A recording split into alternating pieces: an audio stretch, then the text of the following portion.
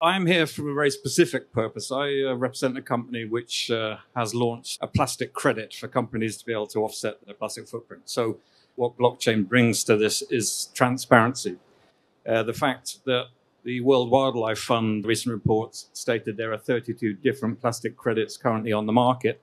There is no standardization for it, and none of them actually guarantee recycling of plastic as part of their process. The difference with this CSR Plastic Credit, which I'm here to represent today, is the fact that because it's a blockchain token, there is a guarantee of recycling actually happening, because the tokens can only be generated when plastic has been actually physically removed from the environment and recycled.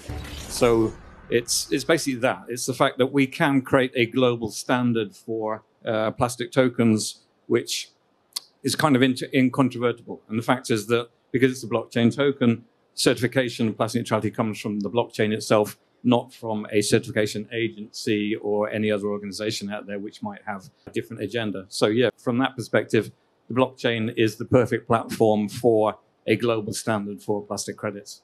Sounds awesome. I agree with you. And those reporting purposes, they can also be used in the actual sustainability reporting and concrete mitigation measures that actually will be implemented, right, Lynn?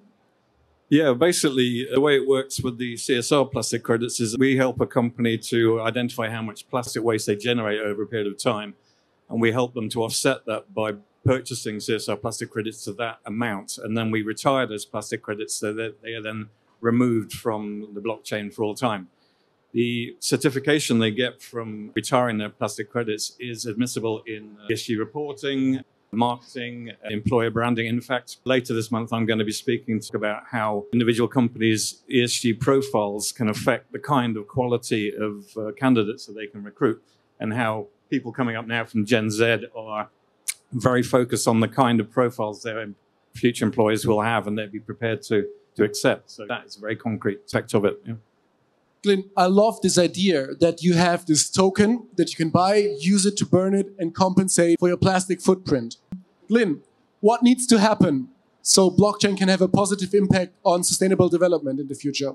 Well, again, from my perspective, standardization and the mass adoption of a standard solution. In the previous panel discussion, Andreas spoke about carbon, and he mentioned that it was quite an abstract concept. Plastic is the absolute opposite of that. It is not abstract in any way. It's a very concrete issue that we can actually see around us at all times. What I can say is, as far as the CSR Plastic Credit is concerned, it's already in operation. We have seen private hospital chains with 35 hospitals adopting plastic neutrality. We've seen hotel chains, 70, 80 resorts going plastic neutral. I was in Rome at the weekend and I spoke to the guy who actually created the CSR Plastic Credit, Wayne Dobson. And he informed me that they've just been in discussions with the Laotian government to use CSR in the nation's plastic management system, where it will incentivize waste workers and also deliver healthcare, protective equipment, and even childcare for people working in that sector. So it's there and it is coming. So I just want to see more of that. Thank you very much.